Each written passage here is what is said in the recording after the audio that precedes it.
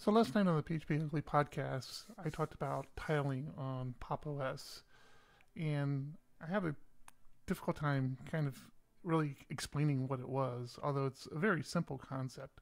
Tiling is just a window management system that takes full advantage of the real estate on your screen.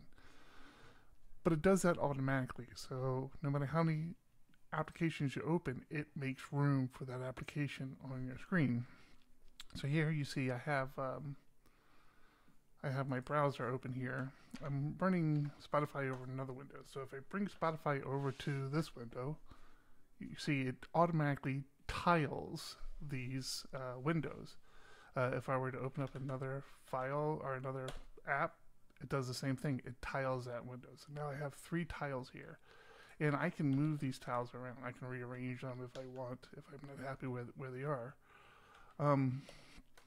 What else I can do? So this continues, right? Let's open the text editor, right? So this will continue to tile, but you don't always want that. So in PopOS, you have this concept of stacks. So I can make one of these windows, let's start with this window. I can make this window a stack.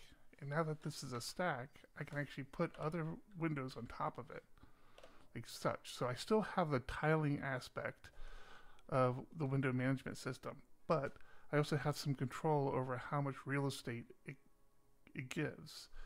Now I can also change the width and size of the tiling. So if I want to, I can go like this, or and you have a lot of control over this. And I'm doing all this through keyboard shortcuts. So that's kind of what tiling and stacking is. And all these applications are still here. They're still in that position. They've just been stacked. So tiling is happening, stacking is happening.